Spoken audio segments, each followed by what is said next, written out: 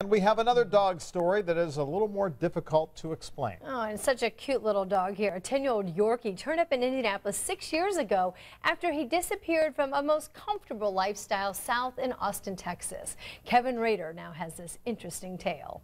I worked enough for it. Can I have your paw? Thank you. If Bailey's learned anything, he's learned how to put his best foot forward. He certainly won over everyone at the Post Road Vet on Pendleton Pike. I'm just walking down the sidewalk with a bone in my mouth. And now all this. You see, someone found him, Can you give me your paw? bone in tow, Tuesday, and noticed he needed attention. So they brought him here. Looking at him when he came in, we were like, he's not going to be chipped. Because he was just covered in fleas, he looked terrible, his teeth were terrible. As soon as you run it over him, it pulls up the microchip number. When they scanned the chip, they were surprised to learn he was also registered. But that wasn't the biggest surprise. He disappeared from Austin, Texas 6 years ago.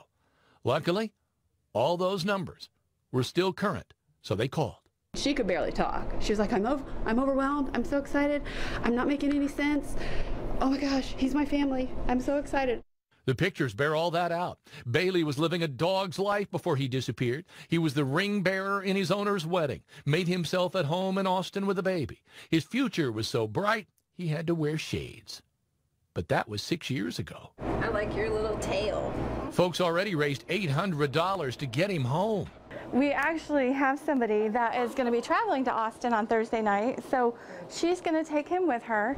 The key to this homecoming is the microchip. But it is rare for a dog to be missing for 6 years and be scanned in with a microchip. Oh, did you hear that cookie jar? Bailey's been enjoying all the attention and certainly all the treats for now.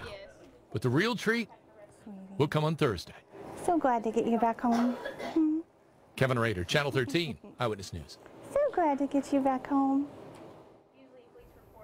So sweet. Well, certainly a lot has changed back home since Bailey left. The family had one child when he disappeared. Now they have 3, but they say despite that, their love for Bailey has not changed. That's And a if great you can story. do it, chip your pets. Yeah. My dog has a chip. Your dogs have chips? Chipped up, absolutely. There you go. Yeah.